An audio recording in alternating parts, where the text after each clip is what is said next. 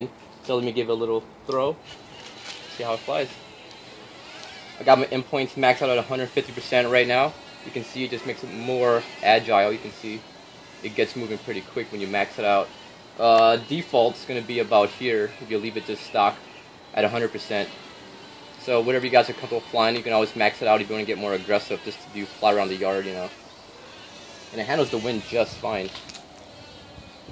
See there? Alright, let me put into agility mode to do a little bit of tricks in here and there. Actually, oh, didn't go into agility mode. There we go. Front flip there. Kind of lacking in power there for a little bit when the wind picked up. Back flip. Aileron flip. A little bit of jagging the sticks there. Ah!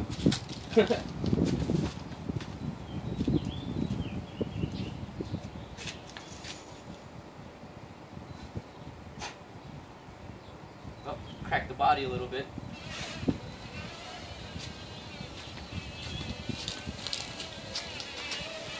So what Steve in the video did was this thing called the hacky sack. Let me try it out. First time attempting the hacky sack. Oh, that's pretty cool. Should have kicked it farther, but I was kind of afraid of, you know, losing control and crashing it. Back into stability mode, or agility mode. Look there. Ooh, the wind's picking up. This thing gets really hard to fly when the wind picks up in agility mode. So we put it back into stability mode. Just fly it around, I guess. Just fly it around this tree over here. This little thing is tiny. I might attempt to do FPV with this one. I'm not sure an exact weight it can handle. If it does, you know, if it can pick up at least 10 grams, then I might try my little FPV setup just to see how it is. Yeah, but I have a feeling it might not be able to handle, you know, too much weight without getting into like trouble like hot motors, you know, low life or whatever. Let me try to do some more flips. Flip the switch. Oh. Yeah, one thing about flying outside is this thing kind of lacks in power, so if you fly in the wind, inside it does fine, but just make sure you have a lot more space to fly. You know, it's pretty, I would say it's fun to fly. Just Lady Bird has a little bit more power than the Nano QX, but besides that, this thing flies excellent. I think I'm in stability mode, yep.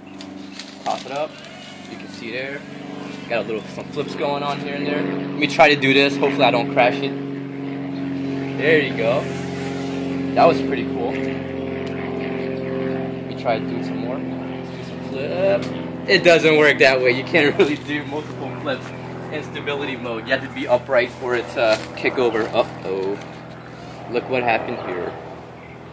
I think I bent the motor or a prop. Nope.